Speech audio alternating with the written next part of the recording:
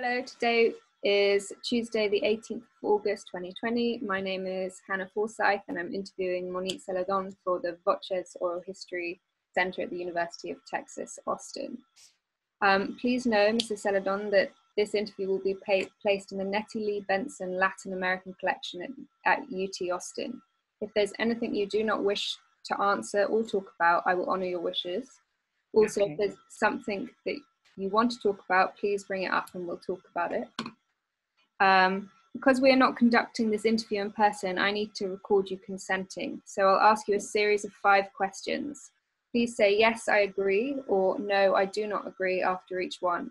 There are 2 questions we need to make sure you agree to before we go on. Okay. So, Voces wishes to archive your interview along with any other photographs or other documentation at the Benson Library at UT Austin. We will retain copyright of the interview and any other materials you donate to Voces. Do you give Voces consent to archive your interview and your materials at the Benson Library? Yes. Do you grant Voces copyright over the interview and any material you provide? Yes. Do you agree to allow us to post this interview on the internet where it will be viewed by people around the world? Yes. We have many questions in the pre-interview form that we've already filled out. We use that information from the pre-interview form to help research. The entire form is kept in a secure Voces server. Before we send it to the Benson, we would have stripped out any contact information for yourself or your family members, so that will not be part of your public file. Your public file will only be accessible at the Benson Library. Do you wish for us to share the rest of your interview in your public file available to researchers at the Benson? Yes. And finally, on occasion, Voces receives requests from journalists who wish to contact our interview subjects. We only deal with legitimate news outlets. Do you give consent for us to share your phone numbers and your email with journalists? Yes. Brilliant. Okay, thank you. So we're going to start. All right. So yeah, to start, will you just tell me a little bit about yourself? My name is Monique Celedon, and I live in Manor, Texas, and it's a small town just outside of Austin. I have 5 children, ranging from ages 19 to 31 years old, and I'm a Manor ISD School Board trustee. I'm also an advocate, community member, and an activist. I work with the Manor, I'm the president and the co-founder of Manor Texas COVID-19 Disaster Relief. And so that's about it. I mean, I've done a lot of work with the community. I sit on the City Economic Development Committee and also with the emergency management team with the city. Wow, so you're very, very busy. Very. Have you lived in Manor for a long time? I've lived here for about 21, maybe going on 22 years now. Okay. Wow. Born and raised in Austin, Texas, though. Yeah. Cool. So when did you first learn about COVID-19? Gosh, that's a great question. I believe it was a little bit on the news in late February. And then I really started paying attention in early March. But I didn't watch the news too much after that. I just, so I think it was really early March where it got to be really severe. And had you started with the Manor Texas Disaster Relief by then, or? Actually, we did the Manor Texas Disaster Relief. It was very interesting because there was a group of us ladies, and I created a Facebook page, and we were originally just going to go and drop off bags of food to the elderly and figure out a way how we can go and shop for them. And then next thing you know, there were so many donations, we needed a building. And then next thing you know, the city mayor was asking me to be on his emergency management team and join forces with the city and create an avenue to be able to provide for the elderly, disabled, and the single women with infant children. And so that grew very quickly. And by about March 10th or March 14th, I believe that was well underway. And the Lions Club here in Manor provided a building for us. And then it was just nonstop from there. It was an organization that grew out of the pandemic. It wasn't something that you were doing prior to the pandemic. No. I've always, worked with the community and whatever they need. And this was just another opportunity. I was probably on my sofa for about 2 or 3 days watching the news. And then all of a sudden I just got this feeling that, I can't just sit here and do nothing. I've got to do something. And so that's when I started creating the organization. Mm-hmm. And can you tell me a little bit about the ins and outs of the organization and how it runs day to day? Yeah, so we're still very much, feeding our community. We have, we're not even official yet. We actually are in the works with all of the paperwork and everything. But it was great start because there were organizations that stepped in to help us have an avenue and a way to provide donations and so forth. And so, but the ins and outs is basically Tuesday, Wednesday, and Thursday, we provide meals. We provide 600 meals out to our community where they come into the organization or drive through where we're at. And we have volunteers passing out the meals. We get various donations such as sweets like donuts and stuff like that we add to the meals or snacks. We also are an avenue for the Central Texas Food Bank to provide food boxes to our community. And so we give out about 300 food boxes every other week or twice a month. We give out about 600. So that's an additional to the meals. And then ourselves, we do also we do deliveries, Sunday deliveries. Used to be Saturday, but now we've moved to Sundays. And we get volunteers to go in there and pack boxes. We pass out about 100 boxes every week. We've moved to every other week now since the need is not as much as it was in the past. And we have about 100 volunteers that volunteer with us. Wow. And several organizations that are supporting our organization. How did you recruit your volunteers? I think the most important thing for me is to create relationships with people. And over years, there's been relationships created and trust built between myself and many community members here. So when I posted that I needed volunteers and we posted a volunteer sign-up sheet, there was a young woman who really stepped in to help. Her name is Laura Perez. And she created all these Google Docs because I'm not really savvy with all of that. And so we had volunteers sign up via Facebook and Google Drive. And so they did that and they started signing up and we reached almost 100. But then even in addition to that, we've had several organizations come in and offer their volunteers and their help as well. So I believe that our volunteer base is really probably close to 200 people that are in and out and volunteer from time to time. Wow, that's a lot of people. Yeah. How did you manage? Amazing. Yeah. Yeah. How did you manage so many people with a pandemic going on at the same time, like in terms of everyone? So unfortunately, sometimes we had to turn volunteers away. I ran on a strict rule that we didn't allow more than 10 people in the Lions Club at any given time in the building. Now we've moved to a church. We moved a couple of months ago to St. Mary's Episcopal Church here in Manor. They graciously provided that building for us, which is amazing. But we do have rules, and sometimes if 30 or 40 volunteers would show up, I would take them all. We'd go outside and we'd stay outside and we'd get in a big circle, and I sometimes have to send people home. we had strict rules about, hand sanitizing and wearing masks and staying 6 feet apart. And in the building, we always have stations. 2 people work in this station, 2 people work in that station.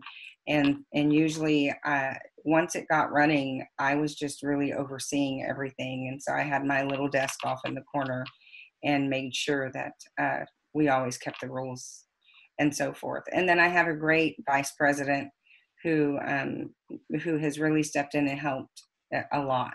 And so together we do great. I have a lot of people that I depend on for that. Amazing. It's a lot of organizing for you. Have you had practice with it in the past? Really, with my own business, Celedon Property Group, I own my own business, and also I've been very active in the community. Like I said, I used to be the Booster Club president for the high school. So I had I had that experience.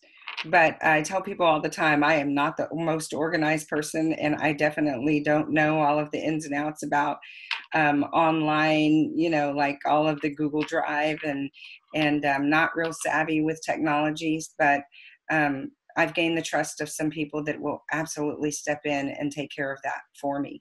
So it's just been a great experience working with these volunteers, and to see how it all came out. It's funny, I tell people all the time, I didn't know what I was doing. There's a lot of times I don't know what I'm doing. I just have a thought. And by the grace of God, it all works out. And so this has really worked out. Wow. Wow. Were you able to work alongside, or how did that work? You were running? Well, to be honest, business for me really, really fell on the wayside. I focused solely on how we can help the elderly and the disabled and single mothers, and also just families in general, because we never turned anybody down. And we've been able to do that, which is amazing. We haven't been able to, we haven't had to turn anyone away. There's been so many families, even leaders in the community, or people that you would never expect, that have had some issues and problems, and they come to me and they ask for help, and I make an appointment with them, or one of my trusted volunteers make an appointment with them, and they come in and get what they need. But going back to that, it's been hard for me to work, and so business has been slow, and income is always an issue, so it's been tough. It's been tough. I think it's very important that we serve the community and the people, and everything else will fall in place. Yeah, it's a very brave and selfless mindset. So your first reaction to COVID was sitting on the sofa watching the news, and then you decided to set up this disaster relief. Did you have any other thoughts or feelings around the virus at the time, apart from we just need to help people? Yeah, there's always that fear and worry. But I prayed a lot, and my kids were very against me at some point going out to help. And my older daughter was always very, very worried, and she would call me or text me and say, "Please, Mom, please stop.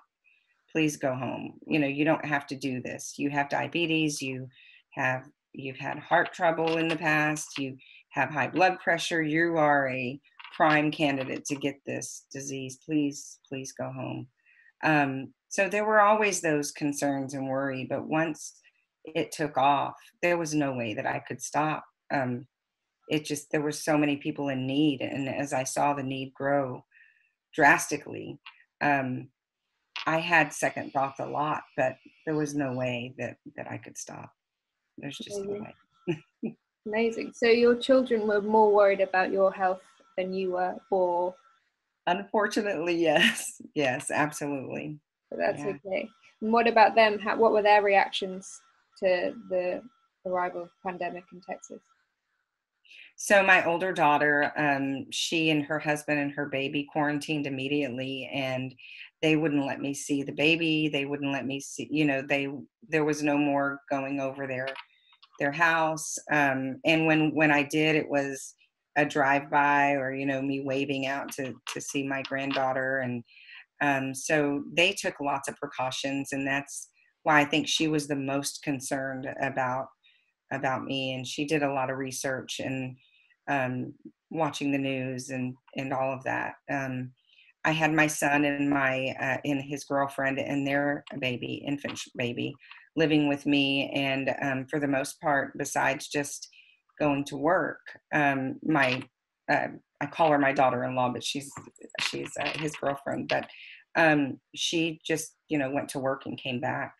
And they lived upstairs here at my house, and they basically just stayed. My daughter that was in college, once the dorms closed and the schools went online, I just kept telling her. So it all escalated while she was home for college because it was during spring break.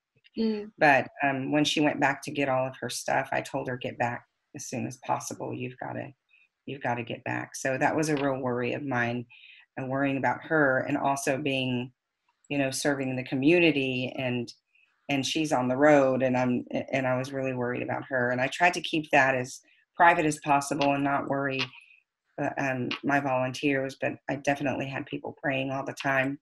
And then my other son lives in Dallas. He quarantined immediately with his partner, and so I didn't see them for months. And then my other son lives in Buda with his wife and child, and I didn't get to see them at all. So there was those times where I really missed my family, but I was also very, very busy with the community and serving in this organization. Yeah. So serving with this organization, that has kept your mind off missing your family. But did you do anything else to kind of stay preoccupied? And kind of not worried, like, what did you have any other outlets to keep yourself calm? So mostly the organization. I was working 60 to 70 hours probably a week on the organization, making sure that we got donations, making sure that the Facebook group was updated daily, doing videos, doing interviews with people who wanted to do podcasts with me, or interviews, people who wanted to do videos, like I said.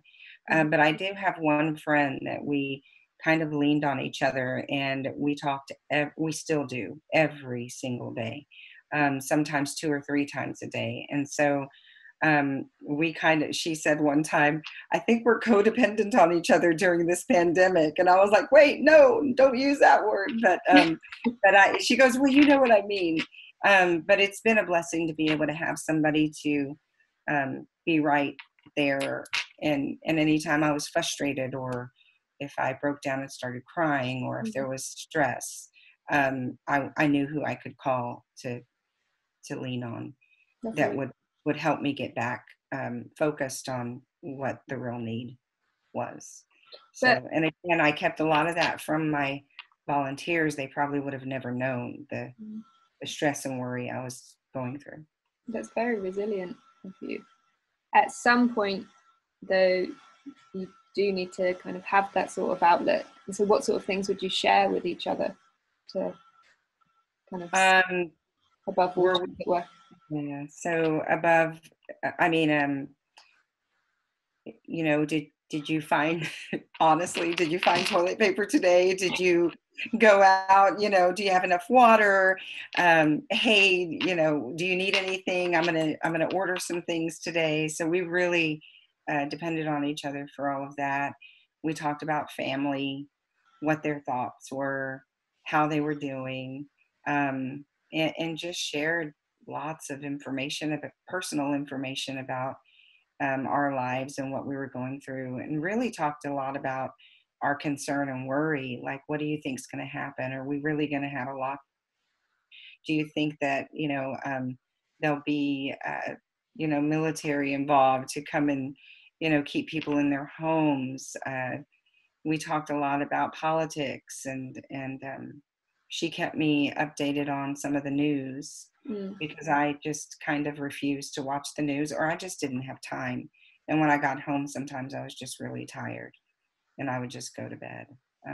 Can you tell me a little bit more about that? Why would you refuse to watch the news? I don't know if it was so much as a fear as it was more of the negativity and the some of the arguments and I just feel like it's more important to be on the forefront helping than to be talking about um, who's right or who's wrong. Mm-hmm. And so I didn't want to really see all of that.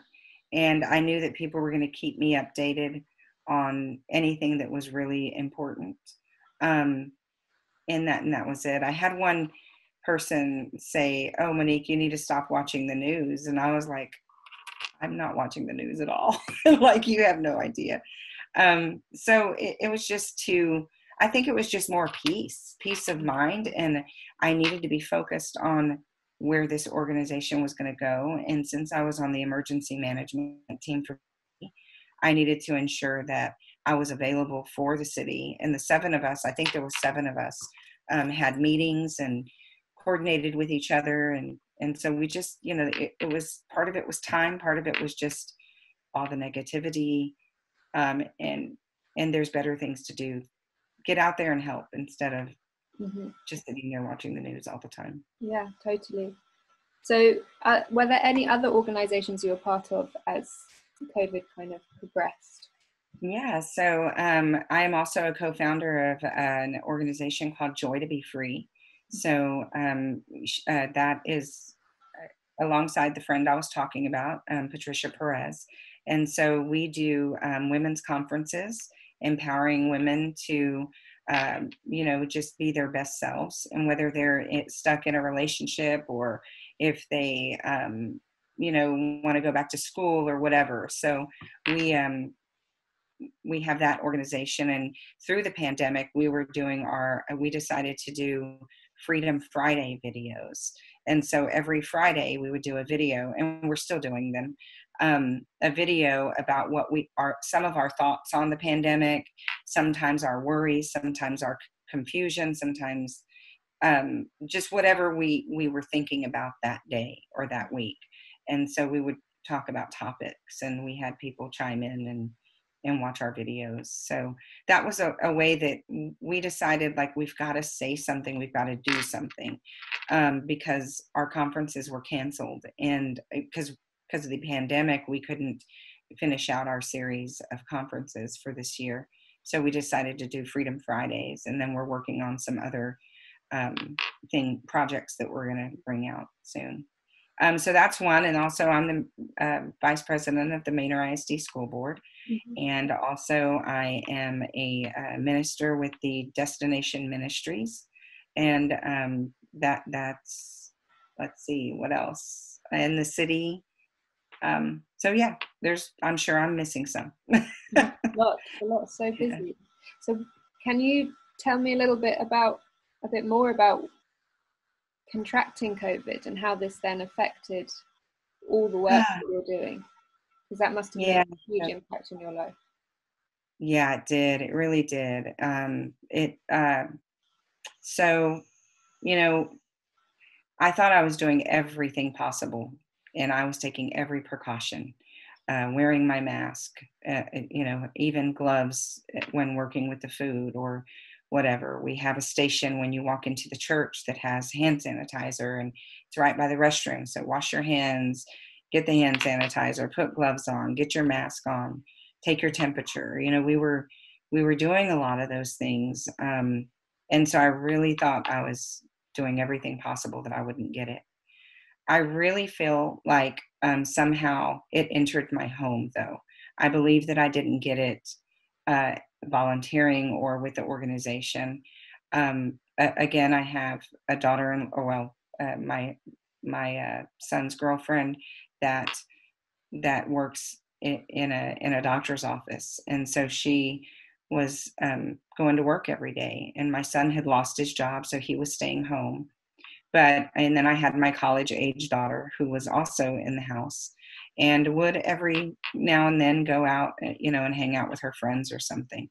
And even though we were taking precaution here at home as well, I really believe that somehow it entered my home, and that's how how I got it. But so I had our very first organization Zoom meeting. Everything had started to calm down. We were really organized. We were really getting focused, and we had gotten our EIN, and got the name together and all of that, and we registered our name.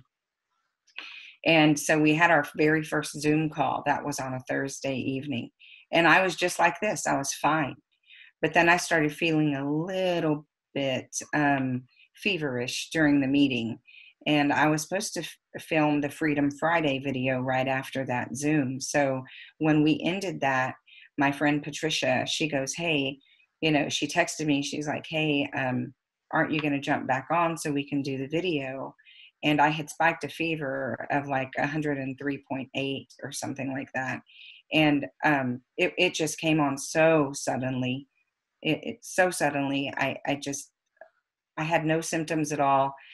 But going back now, thinking about it really over the last, several weeks, I did have some stomach ache and a little bit of like upset stomach and some loose stools and some things that probably were but I thought maybe I drank some bad milk. Maybe I ate something that just didn't sit well with me. I mean, it's not uncommon to have a little bit of an upset stomach. And then on Thursday, I had a headache and pretty much all day that wasn't going away. And I wasn't sure. I didn't think anything of that either. I took some Tylenol, but then that Thursday night. And so I knew that I probably had it. And I gathered a bunch of things and went to my room. Mm-hmm. What did it feel like thinking I've actually probably got this virus? And I'm sorry.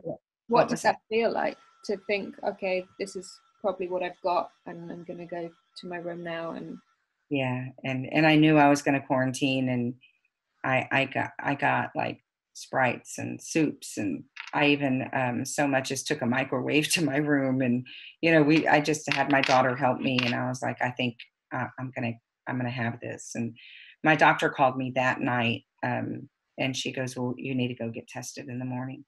Mm-hmm. But there's a sense of fear that came over me for a little while, though, and then after that, and we can talk a lot more about that, but after the initial couple of days, and when I found out, my doctor called me, and because I tested that next day, I was well enough still, as long as I took Tylenol, I drove to get tested. And so then the test came back, and she called me that night, and she said, honey, you have it. And she goes, and I started crying. And I said, I knew I had it, but hearing it is different. Mm-hmm.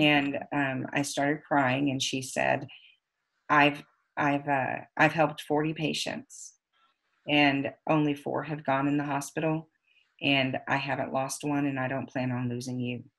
And so I said, okay. So she was very kind. She's a really good friend of mine too. She lives right across the street. And so she was very involved in my care throughout the time. My daughter stayed back from a trip that she was supposed to go to, my young daughter, and she took care of me. She would take things to my door, and and stuff like that. So she was back from university at this point. Yes. And what kind of roughly what date was this when you got sick, just to place it within? Oh yeah, goodness, it was, I believe, June the 24th or 26th, somewhere around there, between the 24th and 27th. And it was right before my birthday, right? Because my birthday is June the 30th. But I spent a couple of days really questioning, how did I get it? Why did I get it? I've been out there helping people, and I'm very spiritual, and I'm Christian. And so of course I'm having this talk with God going, I've done everything you've asked me to do, and here I am now. And so I spent a couple of days whining and being upset. And then I was like, okay, well, this is just another opportunity for me to help people, because if I make it through and everything works out, then I'll know how to help people get through it. And so after I was, I guess about midway through, um, we decided to do COVID family boxes. And so we've had so many families that reach out to us that say, my whole family is ill. And so we've been able to provide them with vitamins, D3, vitamin C, juice, apple juice, Gatorade, all kinds of stuff that we go and drop off at these families. And then, like, they have little kids and they can't cook for themselves, so we offer little boxes of cereal and snacks and all kinds of stuff like that. So it's something that was very negative. I really knew that I was supposed to turn into something positive. That's great. You said you spoke to your doctor, and she said she had, out of the 40 people that she'd dealt with, 4 had gone to hospital. How sick did you get after that phone conversation? Yeah, so I got very, very sick. There was a couple of days that my doctor was trying to get a hold of me because she really wanted to admit me into the hospital. Mm-hmm. And I knew she did, and I was ignoring her calls. And we had a conversation later, and she goes, I knew you were ignoring my calls. But she said she had talked to her superior and gave him, my readings and, all of that stuff, and that he really felt that I needed to be in the hospital. What really helped me and what I was really blessed with is that I had a friend of mine whose uncle or her boyfriend's uncle had passed away like 6 months ago, and he had this oxygen machine left in his house or in his room, whatever. And so her boyfriend brought me that oxygen machine. So, and then my other friend brought me an oximeter to check my level of oxygen. And so every time it went below the recommended, which was I think 92, so every time it went below, I would put the oxygen machine on. And so I was very lucky to have that. I really feel to this day that was a big part of me getting better. But I was very, very sick. Fever, chills, body aches, the worst pain I have ever felt in my entire life, the worst sickness that I have ever had. It's almost like every sickness you've ever had all in one. I often described it as like a dog thrashing a rag doll in its mouth back and forth, because it at times it makes you feel like you're going to get better, and then you just are down again. Mm. And so there was no telling. There was so many sleepless nights, and no appetite. That the loss of smell and taste were a big effect on your appetite, and so it was very bad. Yeah. It sounds absolutely terrifying. What about kind of self-care remedies? You had this oxygen machine, but did you take it, and you took Tylenol, and you didn't want to go to hospital, but did you do anything else to kind of help through the sleepless nights? Or so my daughter she researched a lot, and she went in and found these vitamins, and so she ordered me all of these vitamins, and so she brought them to me, my older daughter, and the one that never left her house for anything masked up and came to her mama's house. And I remember her opening the door, and I'm like, no, what are you doing? And she had the baby with her, and but they had ended up getting it all anyway, because and we can talk about that, because my son had visited that Wednesday from Dallas, and we had to get together. But she got lots of these vitamins, and I just immediately started taking them, and I do feel to this day that they helped. There's a lot of controversy about that. What were the vitamins? So there was zinc, there was D3, vitamin C. I was already taking vitamin C every single day. but she had brought me D3, zinc. It was like broccoli root, olive leaf, turmeric, I think, or something like that. Um, licorice, I think, some oil. So, I mean, there was all these different kinds. And, if you document anything, I can give you a whole list of them at some point. I don't have it right here. But I took those every day. And I still do. I didn't stop taking them. And so I believe in my heart that the combination of it all helped. Most definitely. They sound like immune boosting vitamins, all the things that you need for something like this. Yeah, definitely. But the doctor didn't prescribe me anything. For the pain, I took Tylenol, and then I do have an injured shoulder, which I had some hydrocodone, so I took some of that, to get through the nights of the pain that I experienced. Would you mind if I ask a bit about the pain? Is it solely on your lungs and chest, or was it everywhere? Everywhere. I even, my hands were getting calluses on them. I remember talking to my sister and on the phone, and they laugh because there's some conversations that I don't even remember. And they ask me don't you remember you told me this? And I'm like, no, I don't. But, because my doctor said that your brain will be foggy, you're going to have loss of memory. There's going to be things that you think don't have anything to do with COVID, and it is. But anyway, I even had pain in my hands because I had calluses all over them. It was weird. I have no idea. I had no idea that was even a symptom, but yeah, absolutely. It was everywhere. The pain, the body aches. It was horrible. Headache, even earaches. I experienced like if I had a double ear infection. Wow. Everything. And you have your son and your daughter-in-law living with you. Were they, and your daughter who's home from college, were they your main did they take care of you, or did you do mostly self-care because you were afraid of them getting it? Mostly self-care. I was afraid of nobody came in my room. My daughter, if she opened the door, she left on a table that I had put right next to my door. The community members, they poured their love and out by bringing so many items to my door.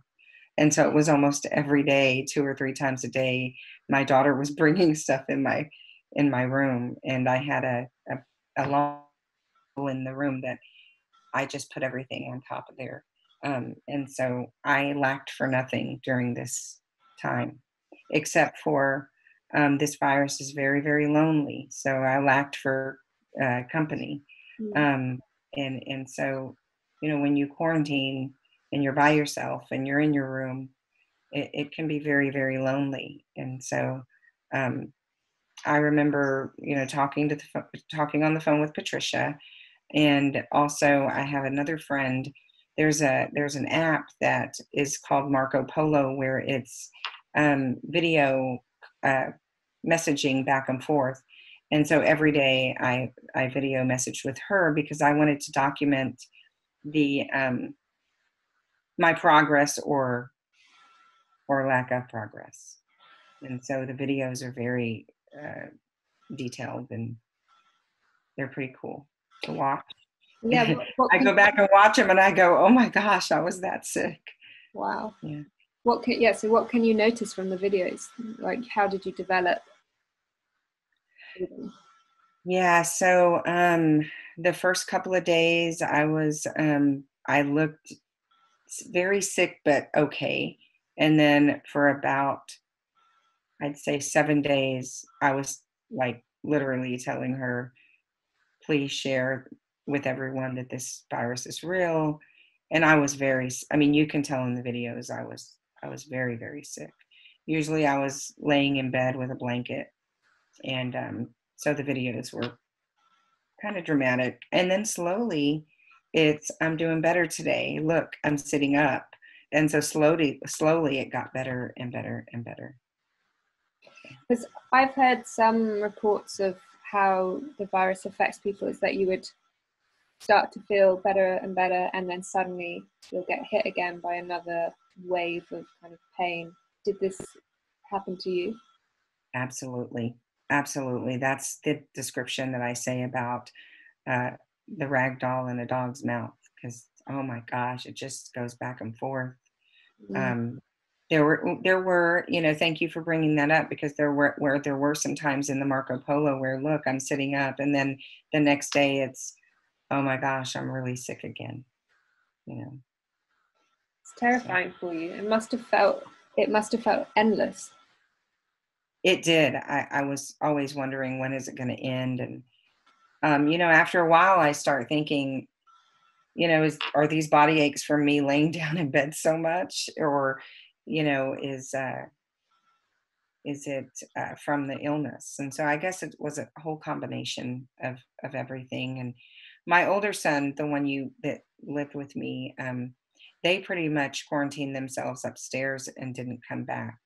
It turned out uh, that they did have, and gosh, I don't know, like, I don't have permission to share that with you, but they did, and I'm not giving you names, so, but they did have it. And so they quarantined themselves upstairs, so they didn't come down. Not that they didn't want to help me, they just probably couldn't, and they had their baby to worry about. So, and although the baby wasn't confirmed, we know that she had to have had it. Um, and then because she came out with a little rash. And then my other daughters, the one that visited me, her baby got it. And the doctor told her that they don't need to test her, because if she was around, she has to have it. Mm. So, So um, it sounds like it's impacted most of your family, or all of you. all of us, Yeah. all of my children got it. And then their significant others. And then it went beyond that as well. And the two volunteers that were with me on Wednesday, the day before um, I got really sick, they ended up getting it several days later. Mm. And I knew they would. I mean, there was the first day and I know you didn't ask this question, but going back thinking about it, the first day that one of my volunteers came up to me and she goes, Monique, our birthdays are coming up. We haven't really done much. Can we just go down and have a meal together? And I was like, well, I don't know, and she goes, we can go to this little place here, in Manor, and just sit in a corner, and we can social distance. And, so I finally gave in and I said, yeah, we can go do that. And all three of us got it. So I was already contagious that day, and I didn't have any symptoms at all, except for that upset stomach. Um, but I didn't know. I had no clue. Mm-hmm. Yeah. And you're certain or pretty sure that it came into your house rather than you picking it up just in the community, or? Yeah, I'm almost positive. I'm almost positive. I mean, we tracked it, where did I go? Where I usually, during this whole time, I was only really going to the building where we had the food, the church, or the Lions Club. But at that time, it was the church. I was really only going there and home. It was always just there and home. And usually, if there were things to buy for the organization, one of the volunteers who, were younger and um, more able, or they didn't feel as concerned that they would get it or get it as bad, we would meet in the parking lot. I would give them the company credit card. They would go inside, buy the stuff, come back out, load my car. So there was no me going in stores and doing all of that stuff. It was you. So that's why I think I really got it from here. Hmm. Yeah. Gosh, it's very, very frightening for you. Do you feel, you mentioned a sense of fear with the virus, and you said you'd like to touch on that again. But also I wanted to ask about how you feel maybe your mental health has suffered, if at all, after getting the illness, because obviously spent a lot of time alone. Yeah, yeah. Recuperating or That's healing. that's a good question too, because you know, as much as, well, this is this is to help people, you know, with this research, right? So I do feel like I suffered a big depression after I came out of that, and which is one reason why I needed to go away. There was so much strife in my family over this virus. It's going to be really hard for me to talk about all of that, but it kind of divided us, and it was really, really. It just had a big impact on all of us, because some of my children thought, well, you know, you'll get over it, you know, and then others were really worried, and so there was arguments, and there were distance, and just all kinds of things. And we had a family trip planned that, um you know, there were some that wanted to cancel it, some that said no, you know, we've taken off of work, we've done this. And then my older daughter was like, no, we should cancel it because mom's sick. And then I was upset because I'm like, give me some time, maybe I'll get better, because I heard that, you know, some people were getting better in 3 days, and we had already all been around each other. So I thought, if we go on the trip, I think it should be fine, because it was just renting a house. And so there was all this confusion and all this strife in my family. And so that, on top of the virus, on top of the loneliness, I fell into probably a very deep depression for about 10 days. And it wasn't easy. And again, I talked to Patricia almost every day. And then all of a sudden, her anymore. And when I went into this mental, just I thought a lot. I mean, during that time, I just had a lot of thoughts about everything, and so I needed time for myself, and to really get through what I was going through, and talk myself through it, so that I could get better. Wow. How, I hope you don't mind me asking, but how do you talk yourself through something like that? If that's a Well, strong attribute. yeah, I prayed a lot, and I thought about calling the doctor to get on some medication or something, but I slowly got better. Just I took some time to be in prayer and worship, and um, read scripture, and cried a lot, which I hadn't done a whole lot of that. Um, so, you know, I don't know if it was a depression that needed medical attention.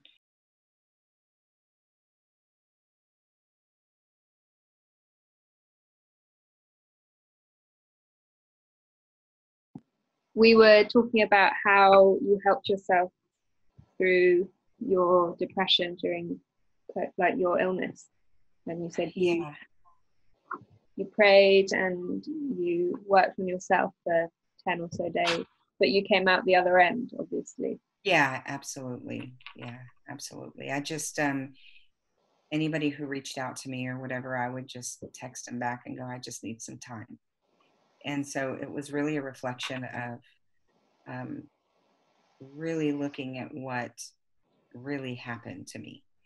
It all happened so fast, and I didn't have time to even, you know, think about being absolutely grateful that God, you know, got me through that, and that I just needed some time to really look at every piece of what had just happened in the last 30 days or 45 days, um, to me, to my family, um, you know, loss of income, loss of uh, possible relationships with some of my children.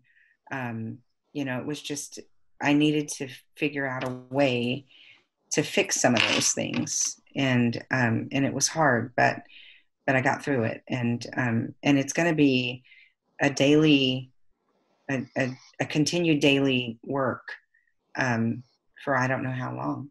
Mm. Especially as it's just still very much around, and something Yeah, that's like a continuous reminder, really, isn't it? yeah. I always think, you know, can I get it again? and I don't know, we don't know for sure. But that's always in my mind. If, am I going to get it again?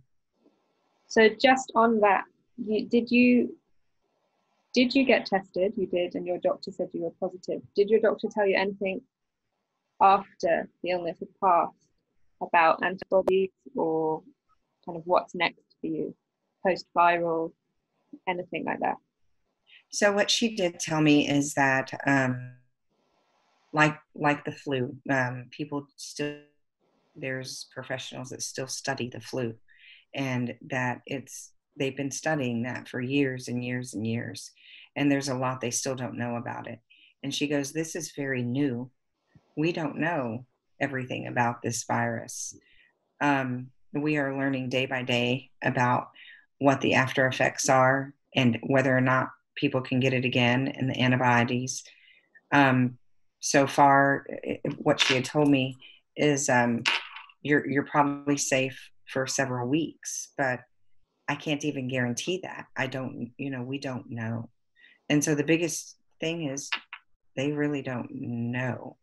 I think she said it's going to take years and years and years of studying before we have all the answers, and we may never have all the answers. Wow. So I'm just still very cautious. And when we did go on vacation, we were very cautious, and we chose activities that were outdoors where we can really stay distant. In the hotels, we didn't use, that we didn't get in elevators with other people, just certain things that we made sure we were really cautious about. You mentioned part of the effects on your mental health was kind of family strife, and obviously won't go into that unless you want to talk about it. But one of the things you said was a loss of income. And so obviously I know that you weren't able to work because you were so sick and you were doing the disaster relief. And you mentioned your son lost his job. Can you tell me a bit about the effects of this on your family? Yeah, I mean, it's, there was, living by faith sometimes is really hard. And that's really what I continue to tell myself every day, is that, everything's going to be okay. God's going to take care of it all. And we're going to do fine. My son ended up having to, choosing to move out to be closer to his daughter's, his girlfriend's work. And then there were some issues due to that strife that we had in our family that they chose to abruptly to rent a place sooner than expected. And so all I can say is it's day by day, I'm sure I'll get a client here and there, and everything will work out. The market is great right now, so I know that eventually things are going to come in. But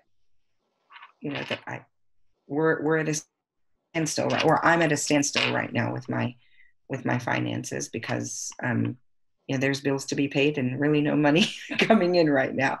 So, but we just stay faithful. I stay faithful, and I believe that God will really come through in a big way.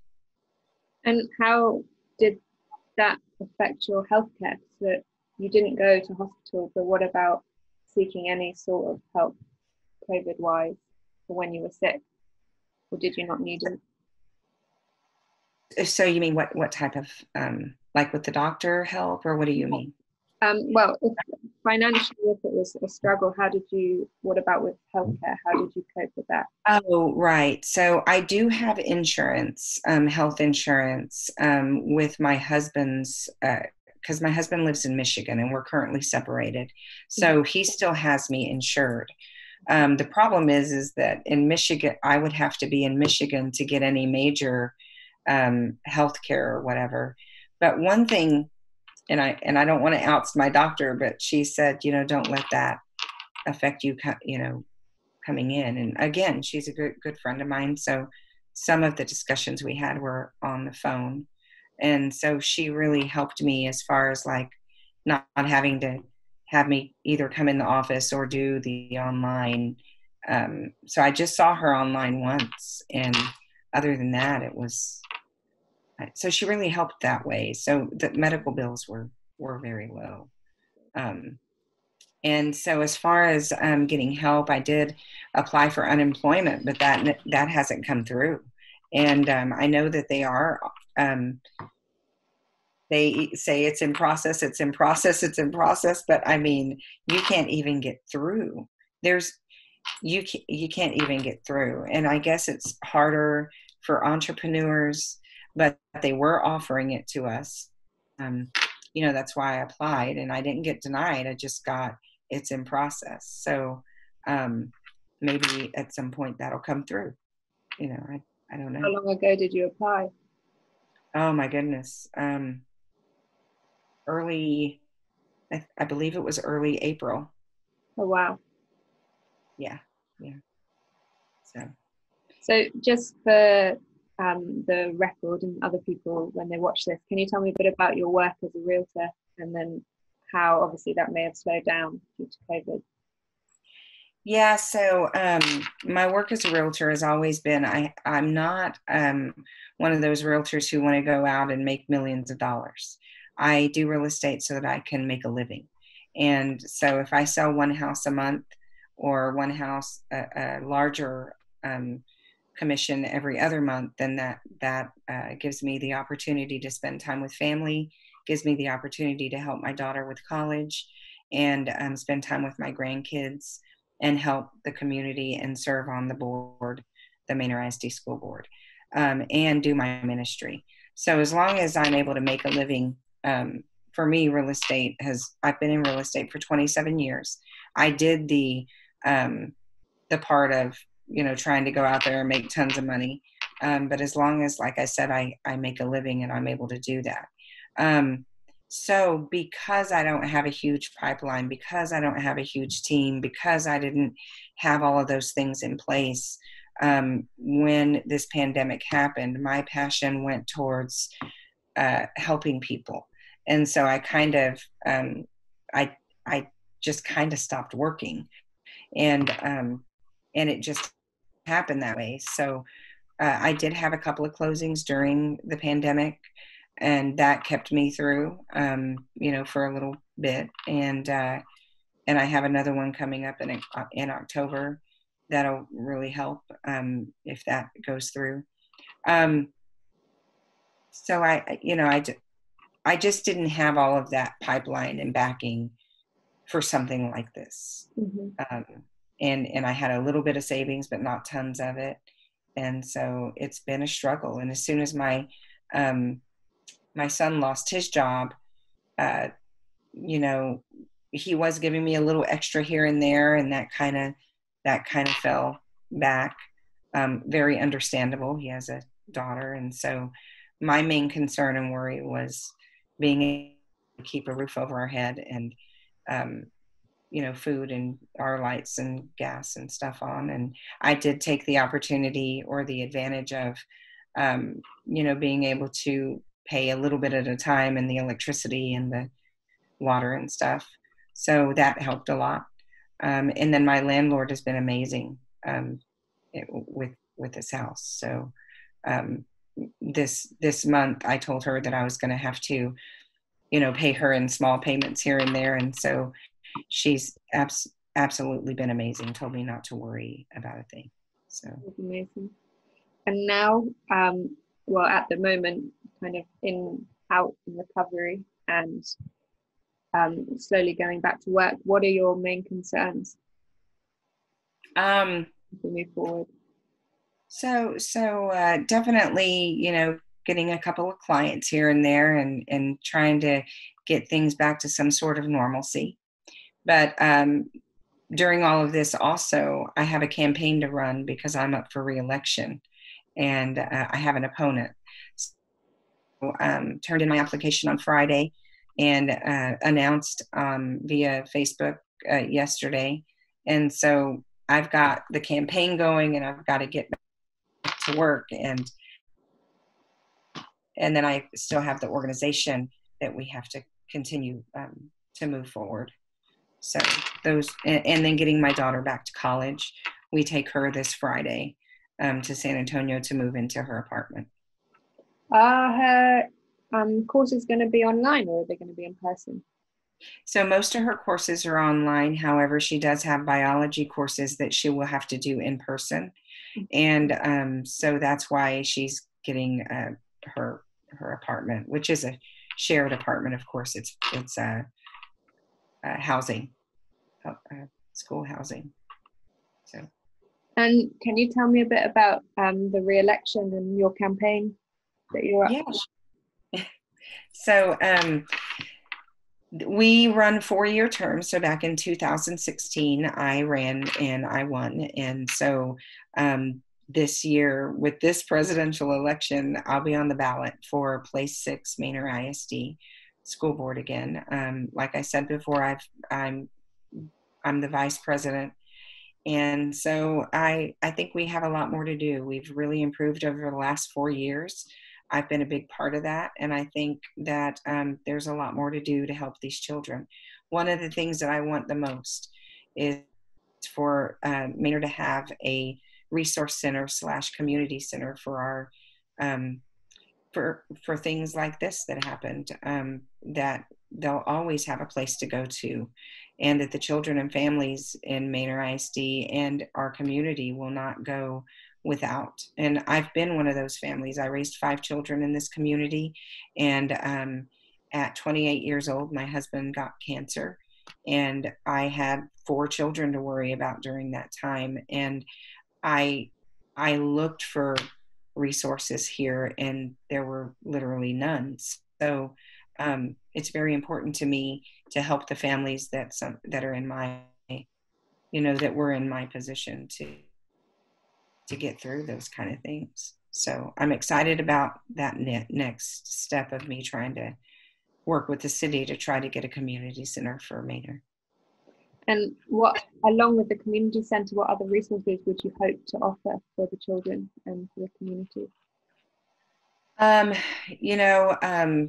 Just continue to work towards the programs that are needed here in Manor ISD to be able to be a part of whatever new buildings we're going to need. Or we just had a bond election that passed last year, and so we have a lot of things on those the bonds that we need to get busy with.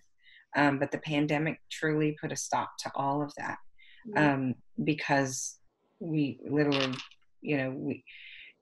in our school district, every time somebody gets COVID, they have to go quarantine, and then that whole department does. And then school, keeps getting pushed back, and I was a proponent for it being pushed back towards the middle of October. And I believe we're in September. We're going to be pushed back to September, but I really don't foresee it opening anytime soon. But other resources, I would say I want to continue the conferences that we do to empower women here in Manor, and in the surrounding areas. I've had conferences here at the church that we do the food out of. And so I'm looking forward to getting back to a lot of that stuff. Yeah. And have you been back to it since being ill, or will this be kind of the first?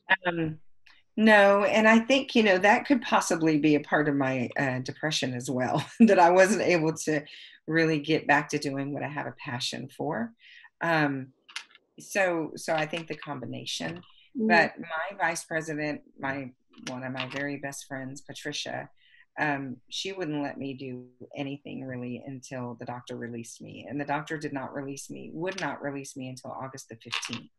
She said I needed rest. And so I just got released. I'm probably going to announce that today in our Facebook group, that I'm back.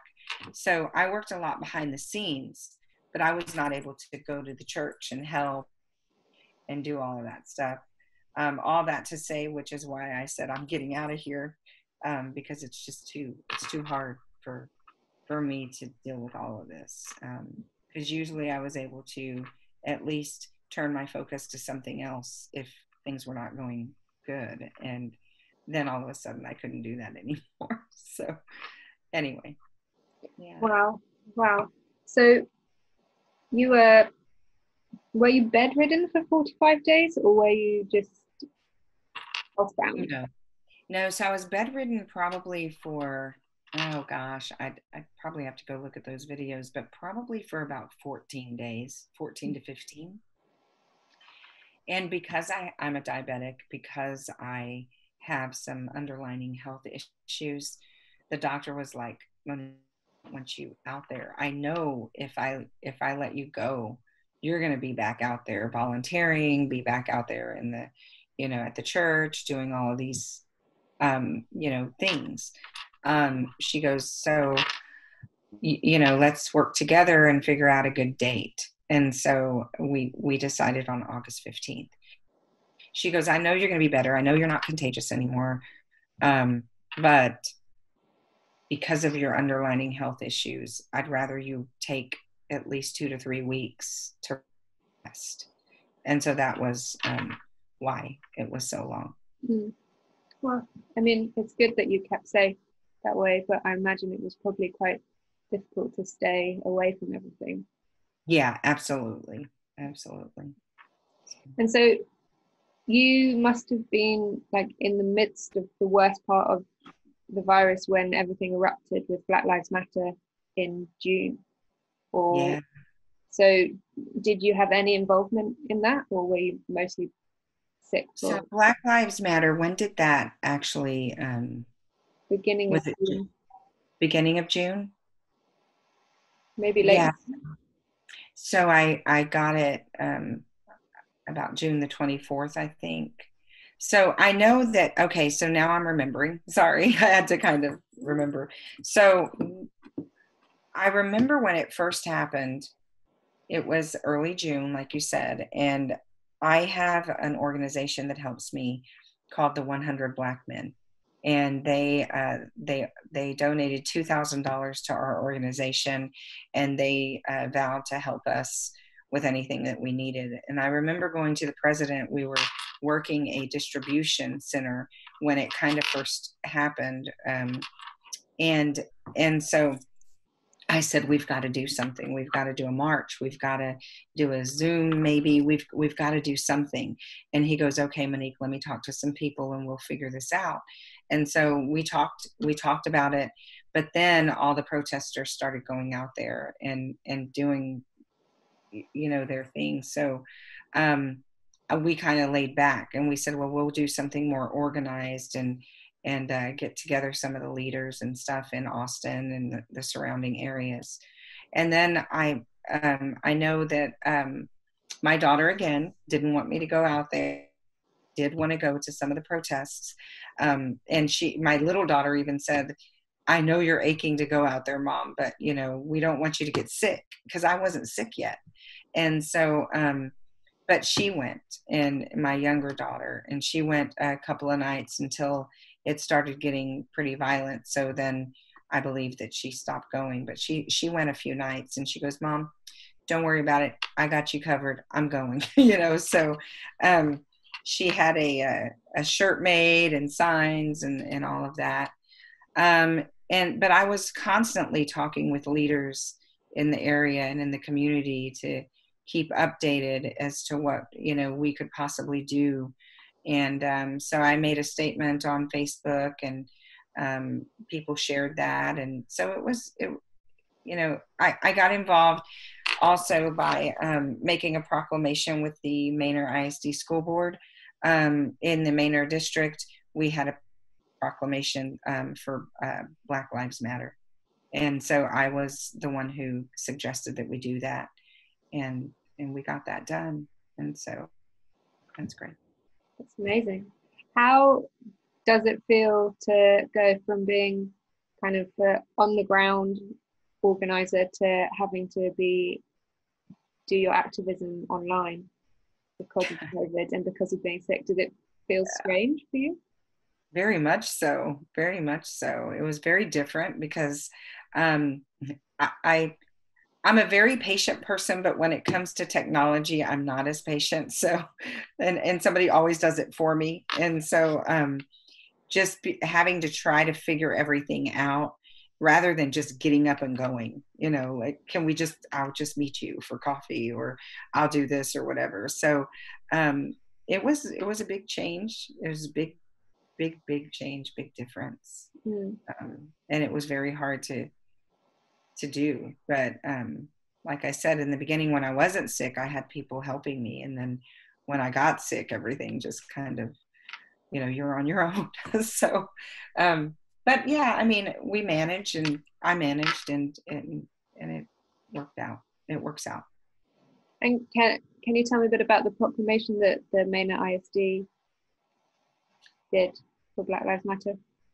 Yeah, sure. It just basically said that Manor ISD is a proponent pretty much for Black Lives Matter, and that we will honor the movement, basically, and that we support the movement as a whole, and that we will ensure that everything that we do at Manor ISD will be always, thinking of the Black Lives Matter movement.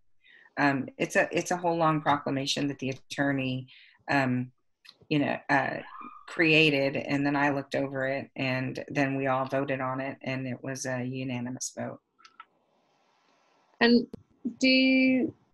how much say or conversation have you had around the opening schools again and going back to schools in the fall? Yeah, lots of conversations, lots and lots of conversations with the superintendent, with our administrators. We've had meetings, also with other school board members, and parents, community members. And it's very, very difficult to be in a position like this, because you basically have so many parents who want to go back to school, who need their children back in school, who have to go to work to provide for their family. I can't imagine me having my 5 children, raising them, and all of a sudden school stops. And what am I going to do with 5 children when I have to go to work? And so it was a very, very difficult decision for me to side with extending the closure of school.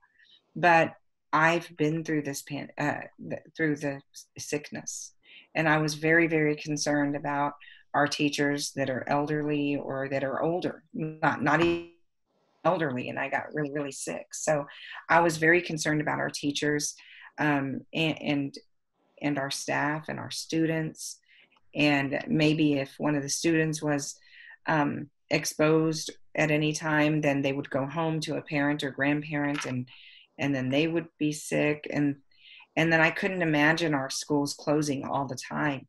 And although the administration came up with really great plans to get back to school, we as a whole decided to move it, to continue to close until further notice. And could you use your experience as something to advocate to keep them closed? And have you talked about it? Yes, absolutely. And that's one thing that I just couldn't. I couldn't be a proponent for opening schools right now because of what I went through. And I said that over and over to our administration and other school board members and in meetings, because I saw what I went through, what our family went through, and how it spread so quickly. On Wednesday, my son drove down from college. Not college, from Frisco, because he lives in the Dallas area. And we had a small brunch, and he had been quarantined. Everybody had been quarantined. And then we break it for one time, and I had no symptoms at all. And everybody that was there got it. Everybody that came to my house that day. And it was for a matter of 2 hours. We weren't even hugging or drinking after each other or, anything. It was kind of social distance. I have a big table. We sat apart. So I don't even know, like, it's so contagious. I feel like there's a part of the illness, like there's a time that maybe I was so contagious for 2 or 3 days. I mean, that's what I feel, because everybody I came in contact with. So do you think that you passed it on to everyone else rather than you caught it from someone else in your family? So I think I caught it from somebody in my family. And then the rest of my family that came in to visit with me got it from me. Wow. I believe that that's how that happened. Yeah. And it spread just ridiculously. And then it just spread ridiculously. Yeah. Because my son-in-law, he never came into the house, but he got it because my daughter was here. My son's partner got it. And then my other son, he got it, and he was never in my house. The one in Buda, but his wife came that day. Wow. It just kind of spread. And are they all okay, or how? Yeah, everybody. My older daughter, she goes, Mom, no, no one would have ever known I had it because all I had was loss of smell and taste, and I just felt bad. But her husband got really sick. Not as sick as I did, but very sick. And my son's girlfriend got pretty sick. But they all recovered very well. I took longer to recover, I think, because of my underlying condition and because of my age. My daughter from college was never confirmed that she had it or not, but she did, have headache and a lot of the symptoms. But she was able to, move around and stuff like that. It's not like she was in bed. And how do you feel now moving forward in terms of what Texas is doing to kind of avoid the spread of the virus? Have you changed your behavior, and can you see other people changing their behaviors now they're seeing it's serious? Yeah, I wish I could see more behavior change because I feel like I'm not seeing what I would like to see, and I worry for the world. Really, I worry about the effects that this could have on people, and I'm seeing more and more things on Facebook from close friends where people are saying that, I have a cousin who passed away, or I have an uncle who passed away, and it's, usually from COVID. And so I'm seeing so many more posts of people dying, which is one reason I'll go back, and people ask me all the time, Monique, why didn't you go to the hospital? And I said, well, people were dying in the hospital. And I just figured that if I went there, I was going to end up, getting sicker maybe, and then I would die alone. And I didn't want that. And so, but I knew that if the time came, I would, and I couldn't breathe, and it got really bad, I would have gone.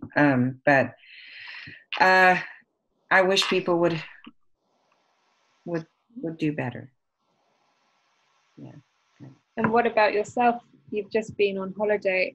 Did you find yourself being more careful or kind of more fearful, having come out of having the virus and then going out into the world? Yeah, my daughter and I were extremely careful. We talked about it a lot. Mom, do you think we can get it again? I don't know. Do you think we should be out here? Probably not, but but it was also my mental health that needed some healing. And so again, our vacation wasn't planned. I went down to Michigan to hope to get a doctor for my shoulder because I need shoulder surgery. And so that didn't work out. And we had already had tickets paid for. So we just kind of visited she wanted to see her dad. And so we visited with him. And then we decided, she goes, Mom, can we, just go here? And we got in the car and just drove. And we went through like 6 or 7 states. And we were in the car a lot, but we did go to Niagara Falls and some other places. So, but yeah, I mean, we took every precaution in the world except for, we were worried. We were concerned. We were like, okay, could we get it again? Or if somebody started coughing or something, we'd go, let's move over here. It's like, so anyway. How did that feel from going from 45 days inside to being on the road and going through different states? Like, What did that Great. feel? Yeah, it felt great. Free. Gave me a lot of time to think. I'm a thinker, and I've got to figure out like what's my next step in life, and um, what's on the agenda next. And so if I don't have time to think, and there's a lot of noise, which or just a lot of stuff going on, then I just get lost, and so I needed to refocus and figure out, okay, this illness is over, um, and let's get together and figure out what's next. Let's And get your mind, figure out what's next. do you have any idea what that might be?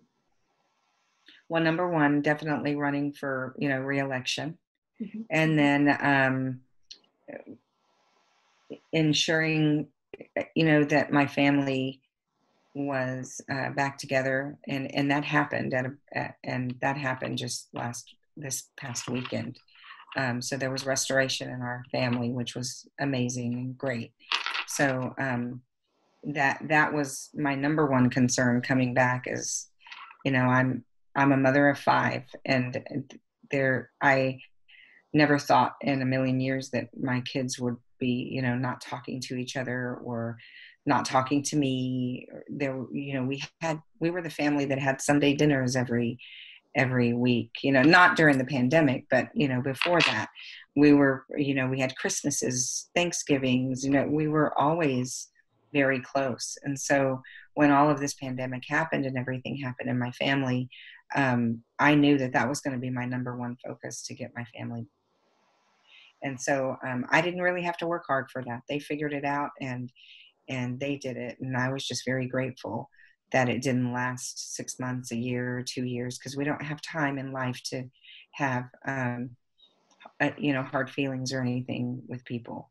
It's very important that we stay together, and life isn't going to wait on us. We've got to make sure that we're in a place where we're at peace with each other. So anyway, but besides that, I need to get back to work. So I have some thoughts in my head about, getting my next clients and so forth, and growing my business.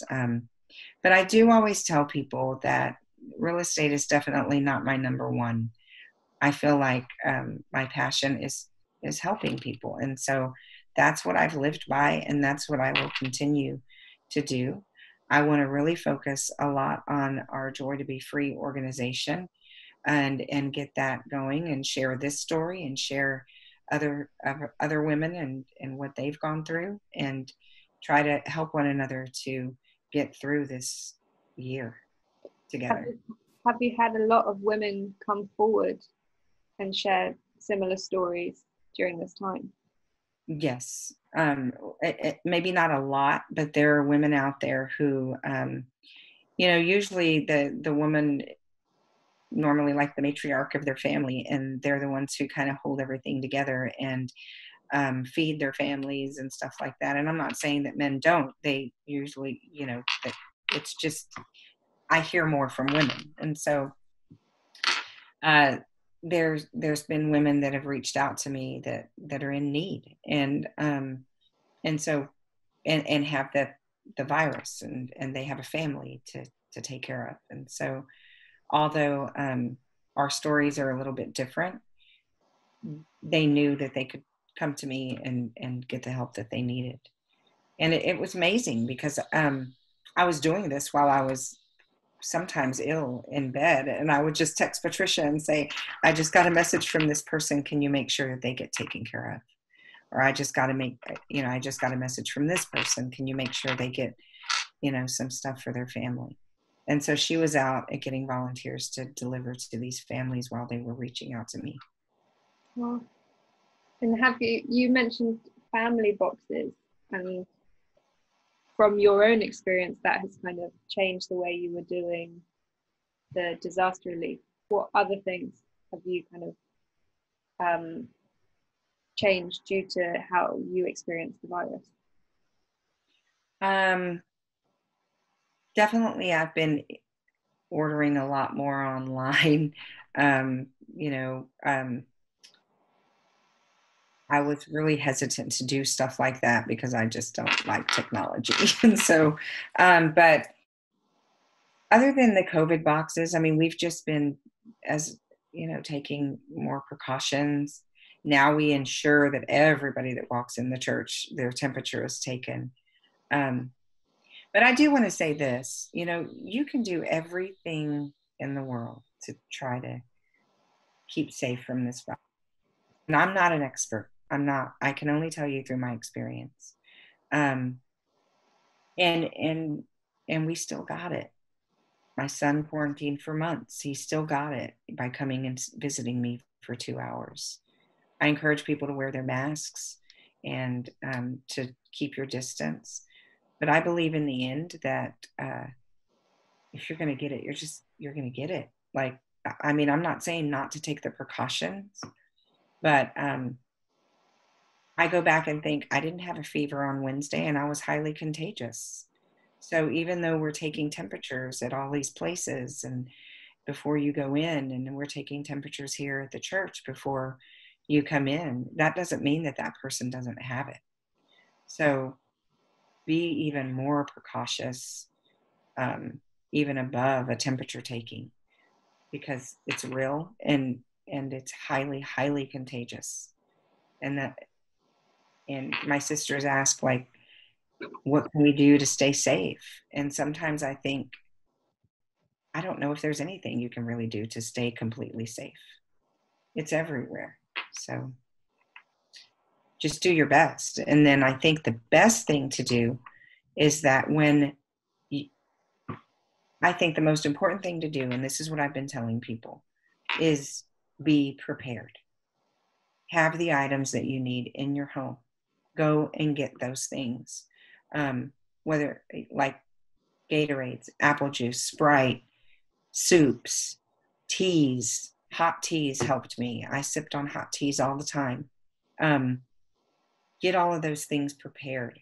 So yes, take all of the precautions, but have those things ready. And the vitamins, vitamin C and vitamin D3 and zinc, I think, are the most important ones that I took. And just be ready. Take vitamin C now. Get your immune system built. Wow. And I feel like we've covered a lot today. Is there anything else you'd like to share with me about your experiences that I haven't asked?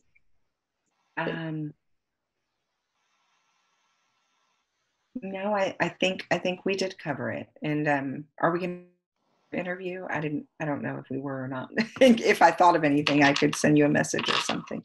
Mm-hmm. I mean, if there's anything else you'd like to cover, obviously we can talk about it now, or we can go on to talk about it again. I think the most important thing for families and for people out there is to be compassionate with one another. I know that there was a family member of mine who really, really hurt my feelings. He had messaged me some text messages, and it wasn't my immediate family. But he said, I don't know why you're not telling everybody. You need to tell everybody you have this virus. I can't believe that you may have just spread it, you know. And so it was a really hurtful message, because me as a leader in our community, I did everything that was recommended, you know. And so I think it's very important to have compassionate with people, be compassionate, and help one another. That's the biggest thing, is that during this pandemic, for so many people to be fighting about wearing masks, not wearing masks, doing this, doing that, you believe this way, or you're Democrat or Republican. I think those things are not as important as being out there and seeing the needs that people are going through and being available to help them. And I thank everybody who was there to help me and my family, who brought meals, who brought things to the door. And I think just in the world and what we're going through right now, we need to be available for each other and have compassion and love before we criticize and demean and, you know, all of that stuff. in a time like this, more than ever, we need to stick together. I agree. It's brilliant advice. And I hope people listen, because we really need that. We really Yeah, need that. we do. Yeah. Well, thank you so much. I just again want to check, do you have any last words on anything? Disaster relief in Manor, like what's going to happen next? Anything you want to share? Yeah, so I think, overall, one thing that's come out of this disaster relief is that we've really been doing this as a community, especially myself and a handful of people.